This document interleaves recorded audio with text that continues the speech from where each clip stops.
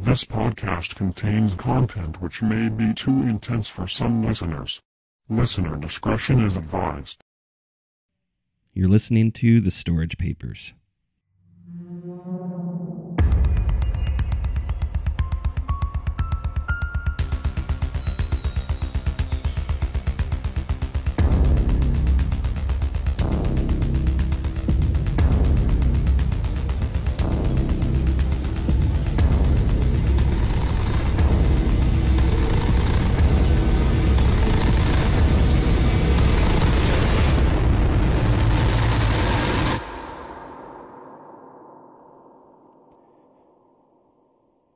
Episode 12, Consensus ad Idem.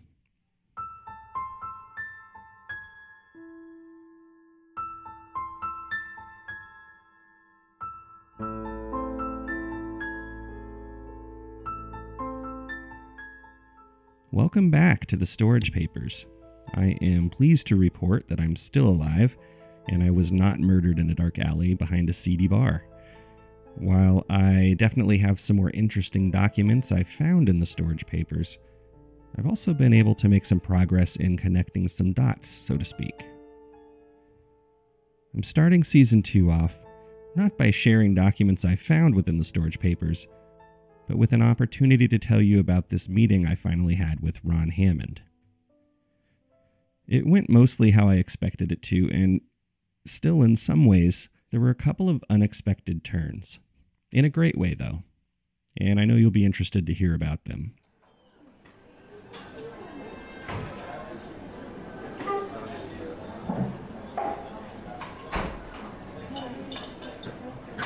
We met on a Sunday afternoon at a local coffee shop. I told him what I looked like beforehand and that I'd be wearing a black hoodie sweatshirt, without the hood of course, and I'd have a digital recorder on the table in front of me at the agreed upon time. He was punctual and approached me directly without ordering anything. When he got close, I extended my hand to shake his, and he paused for a moment to look at the digital recorder and asked if I was already recording. When I told him I wasn't, he started to negotiate some terms. He didn't shake my hand.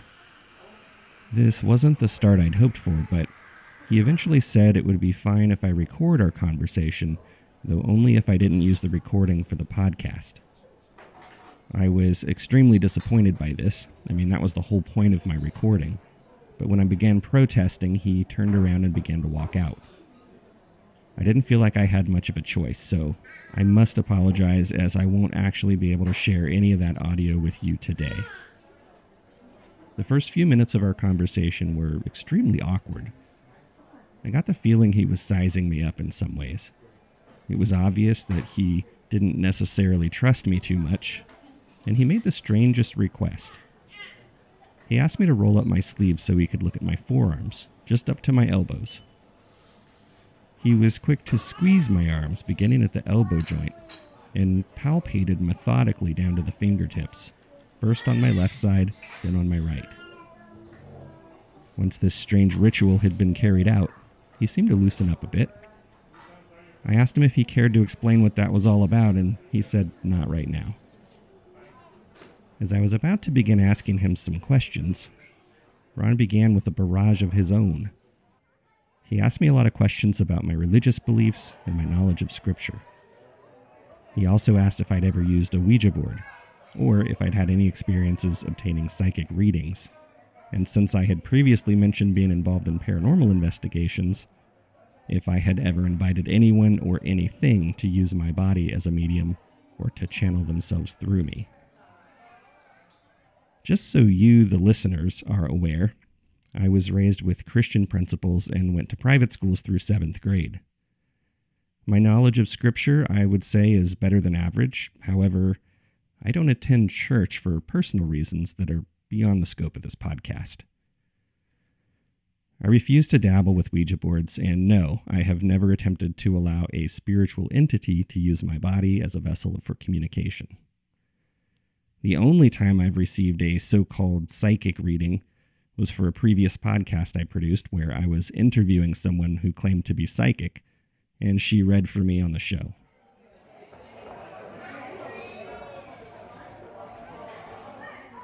Eventually, I asked if he was going to answer any of my questions, and he replied, "Sure, though this is the first one you've asked."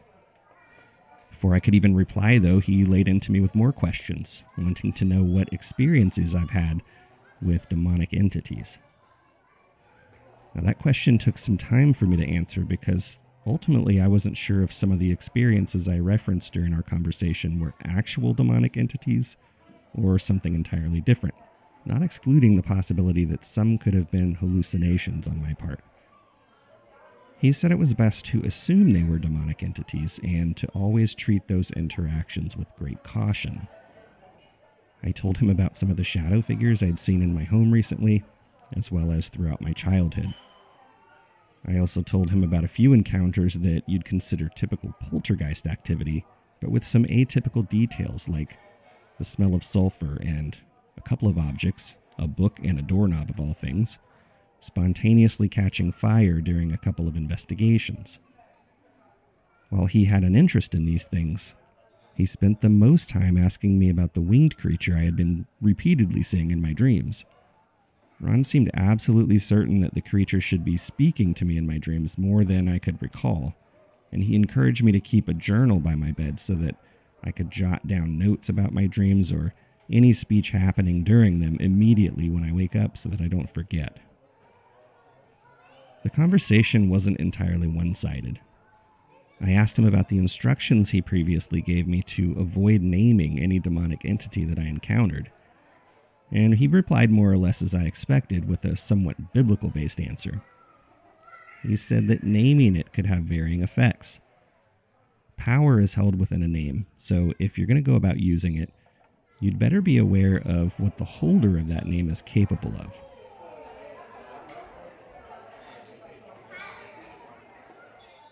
A name used to have more significance culturally speaking.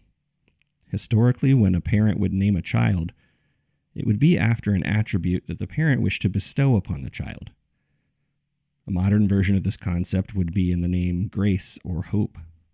In addition, though, if you've ever done any research on exorcisms, a majority of the time involved spent by the clergy is in finding out who is possessing the victim and acquiring a name. They need to know the name of the demon in order to exert authority over it and ultimately remove it from the vessel which it inhabits. But in order to have authority, you must also have faith in God.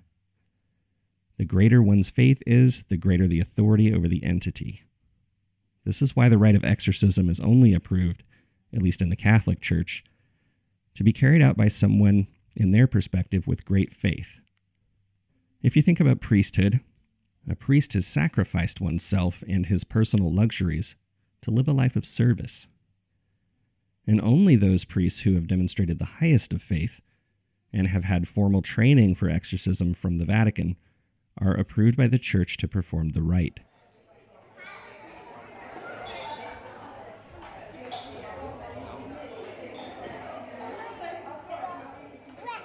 Ron went on to ask, what do you think the point or the motivation would be of a demonic entity to possess a human? I couldn't provide him a clear answer, though I had a couple theories I shared. He basically told me I was incorrect, and explained that, biblically speaking, it can be contrived that we humans are capable of having equal authority that Jesus himself would have. But we're flawed. Demons know this, and they're jealous of the potential we possess. You have to ask yourself, do demons have faith? Of course they do, he said. They search for power and authority in a way that we can acquire it. They don't wish to rule in heaven. They wish to spoil God's greatest creation, human beings, out of cruelty, jealousy, revenge, hatred, and spite for the Creator. If you can't hurt someone directly, you hurt what they love. These are the motives of the purely evil. I continued asking questions. One of the questions I asked was about the video that he claimed to obtain of that cloudy, dark entity from his pocket video camera that he told me about in his letter. He not only confirmed he still had the video, but he showed it to me on his phone. The audio was subpar for sure, but the video quality was exceptionally good for having been converted from its original magnetic tape form into digital. I was shocked at what I saw.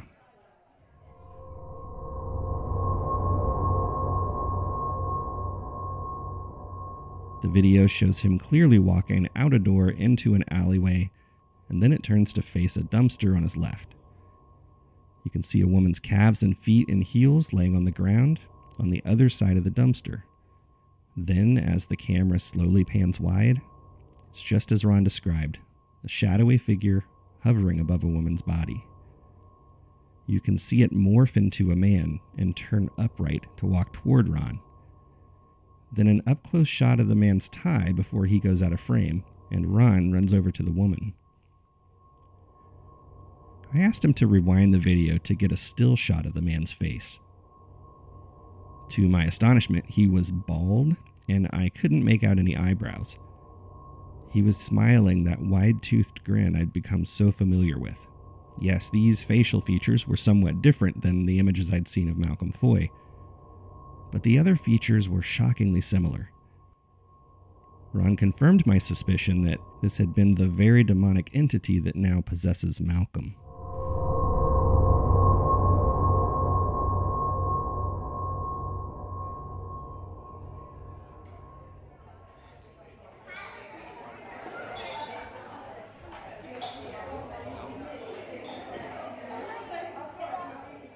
At this point in the conversation, I couldn't help but ask why he had an interest in meeting me and allowing me to continue the podcast based on his collection of documents.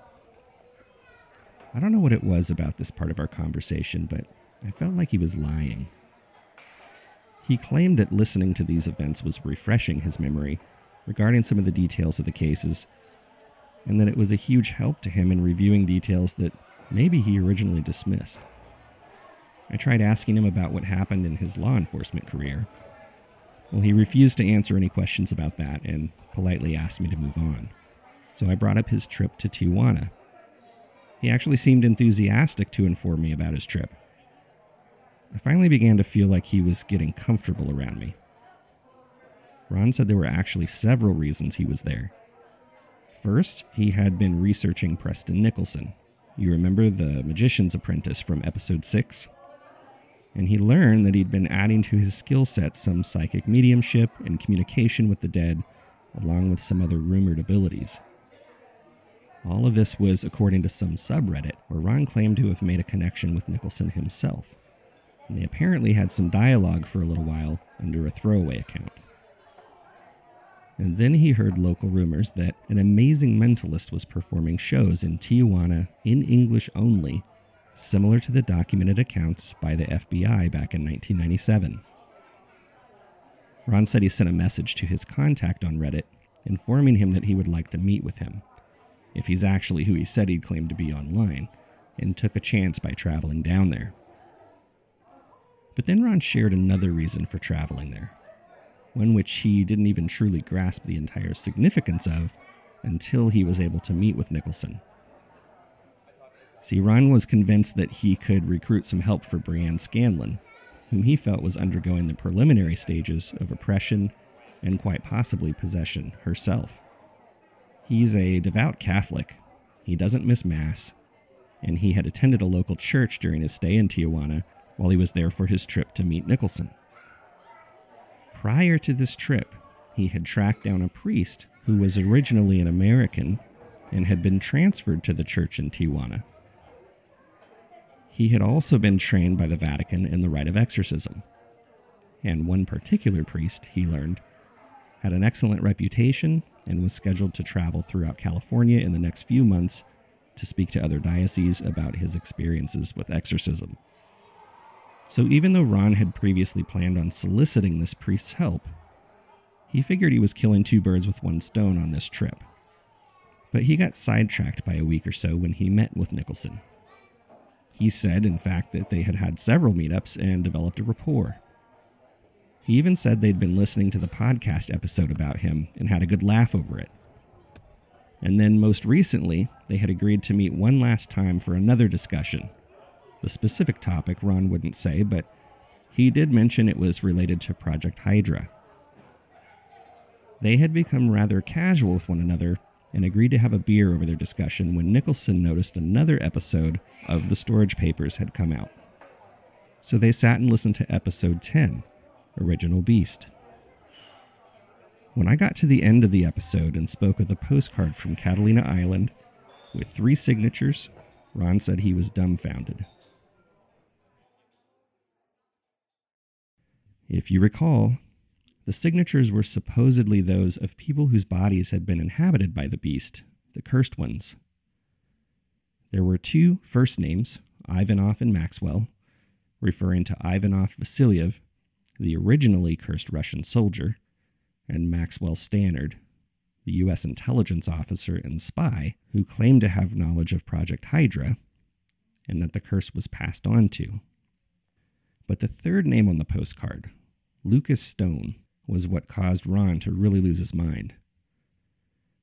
He had the man's name in the papers the whole time, but didn't recall it or simply failed to make the connection. Lucas Stone was the name of the American priest he had been researching, the exorcist. This was the priest that he'd hoped to connect with to help Brienne.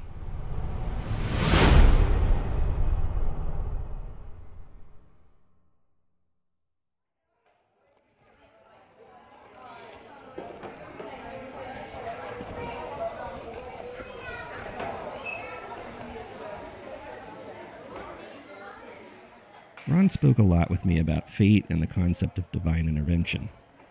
I mean, what are the chances that Ron had this single mention of Lucas Stone's name from a postcard dated in 1986 that seemed so insignificant back then?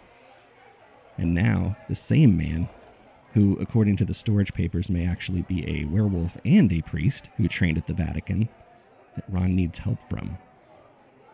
He had a tie-in to his identity so many years before it even became relevant, and it was so easily overlooked.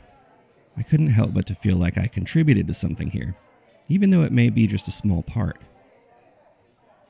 Ron acknowledged the unlikely probability of this, and as we wrapped up our conversation, he asked me to relay a message to Detective Anderson, who had helped him find Preston Nicholson. I'm not at liberty to discuss the message at the moment, but it was clear I had to find him soon. Ron gave me a couple leads that should allow me to reach him quickly. He did encourage me to keep the podcast going and said that it was, quote, doing some good.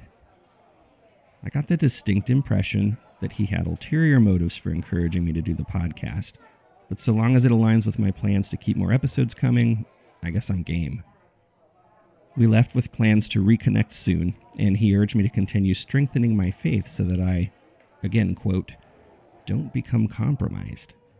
And he reminded me that I have authority over any of these demonic entities should they pay me a visit. Before we parted, Ron gave me a discerning look as if still trying to weigh my intentions. He asked me how involved I wanted to be with this work, if I preferred to be behind the scenes reorganizing the storage papers and looking for relevant information on his current tasks of both helping Brienne Scanlon and looking further into Project Hydra. I asked for some clarification since I didn't really believe my podcast was a behind-the-scenes role. Then he handed me a folded piece of paper and said, if you're truly interested in helping and finding some valuable information, take your voice recorder here and start asking some questions. I unfolded the piece of paper, which had an address in La Mesa written on it. Then he said, just make sure to ask permission to use anything you discuss on your podcast before putting it out there. Then he got up, finally shook my hand, and walked out.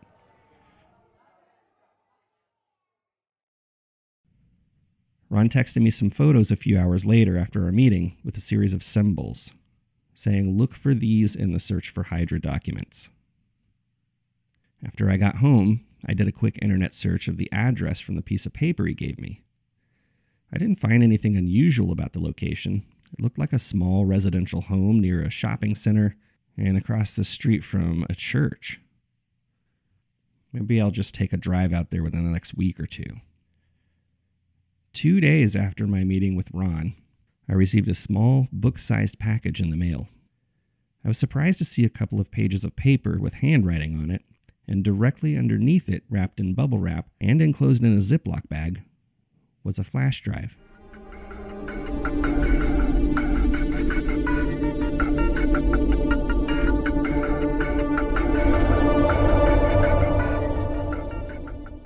The letter read, "Dear Jeremy, Ron tells me you have checked out okay and are interested in assisting us with some research. After he shared episode 2 of your podcast with me," this was the one referencing a flash drive with the video of a man spontaneously appearing in a hotel parking lot, "I wanted to make sure you were trustworthy before asking for your involvement. If Ron trusts you, and I trust Ron, then you must be okay. The fact is, the homicide that occurred at that hotel is a cold case. I mentioned the contents of the flash drive to my chief at the time, and the only evidence documented in the official report was a still shot of the person's face from the video. He made sure the paranormal stuff wasn't included. We've also never been able to make a connection to the case with any of the medical files contained on the flash drive. I'd like to ask for your assistance, since you're now in possession of what you refer to as the storage papers, in searching for any documents linking to this homicide and/or any of the medical documents on the USB drive itself. There are a couple things I'd like to point out, though. I've placed the medical documents in their own folder on the drive, but I've also added a folder named Evidence. Within that folder, you'll find a full copy of the official police report, as well as results from forensic testing, photographs of the crime scene, and a longer version of the video you previously mentioned on your show. I had the security footage downloaded for 1 hour prior to the appearance of the man, and for 1 hour following his exit from the screen. You should also be aware that Brianne Scanlon and her brother, Ben, have medical documents on that flash drive. You'll also see some lab results for Malcolm Foy, along with many other patient files. I have exhausted my resources at the police department in an attempt to find references to anyone else's medical files and known homicides, kidnappings, or any other crimes. In fact, it's my hope that since I've come to a dead end, perhaps you might be able to cross-reference some of the names with those medical documents with any potential connections to the storage papers. Ideally, you'd be able to pay special attention to any names relating to your search for Project Hydra documents to reference these medical files. My hunch is that there may be a connection there somehow. If you do find anything, please make sure to reach out. Below, I have listed my personal cell and email address. Good luck, and let me know if I can be of any assistance. Mark Anderson.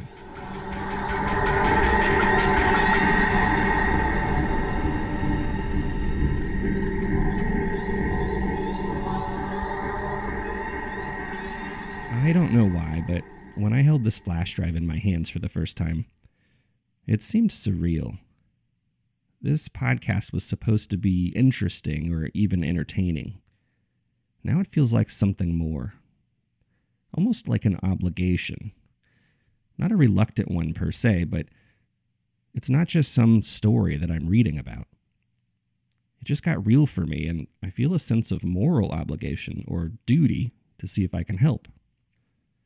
As I dug further into these medical files, I began creating a basic Excel spreadsheet over the break with names and patient demographics. Of course, ethically speaking, I can't share some of the specifics in association with actual names of people who, when I think about it, may very well still be alive and living near me. I'm not even sure if I can get into trouble for sharing information contained within, but I will also be continuing my search for any documents related to Project Hydra in real time, and checking this spreadsheet for correlating names or other information. I will also continue sharing some of the other documents that may or may not be related, with the promise that I'll keep you posted as I learn more and as events may unfold. Before I end this episode, I should share some patterns that I've already found simply by placing a few filters and sorting a few items on the spreadsheet I created. All of these records appear to have had lab work done, and more specifically, some kind of genetic testing not covered by insurance. This stuck out to me for two reasons. First, because the lab is not local. And second, there were positive markers relating to a very specific gene mutation on each one. I've tried to research these specific results online, as well as in some well-established medical journals. Unfortunately, I've come up with nothing explaining the significance of these results. Maybe it's coincidence, but aside from all records coming from the same hospital, and the patient's residences being located in San Diego County, this is the only pattern I can see at the moment. I should also mention that some of the medical files contain photographs of the patients. Brianne Scanlon's was one of them. When I first looked at it, I thought she was pretty, but there was something familiar about her photo that I didn't quite see at first. It was bothering me, but the more I looked at it, the more I was frustrated until I gave up. It's like that feeling you get when you're watching a TV show and you see an actor that you recognize from something else, but you can't quite figure it out. And then later it'll just come to you when you aren't even thinking about it. That was exactly the case here. I had given up, and I was on my way back to work on Friday. If you listen to the trailer for this season, you'll recall an elderly woman in a purple dress in my dream that spoke to me in Latin and not in a woman's voice. Brianne Scanlon was the elderly woman in my dream, only her medical record picture shows her looking younger than me. My dream depicted her as a woman who appears to be at least in her 70s. How is that possible?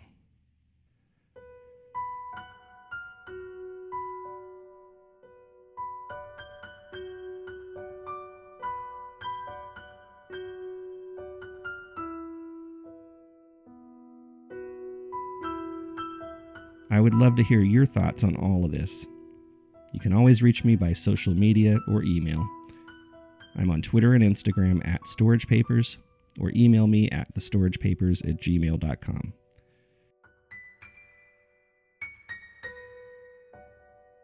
You can also leave me a voice message at anchor.fm/thestoragepapers. Make sure to reference episode 12, Consensus ad Idem, in your subject line. And if you do reach out, please let me know if I have your permission to share what you've said. I'll be back very soon with more documents to share from the Storage Papers.